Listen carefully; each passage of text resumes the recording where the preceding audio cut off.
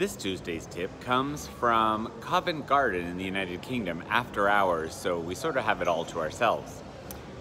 I've learned recently from a lot of friends actually who work in restaurants bringing food, taking orders, and sometimes working for tips and not working for tips, that the old-fashioned term waiters is really dated and actually a little bit disparaging. These people do not wait. They serve, and they earn their professionalism based on how they serve.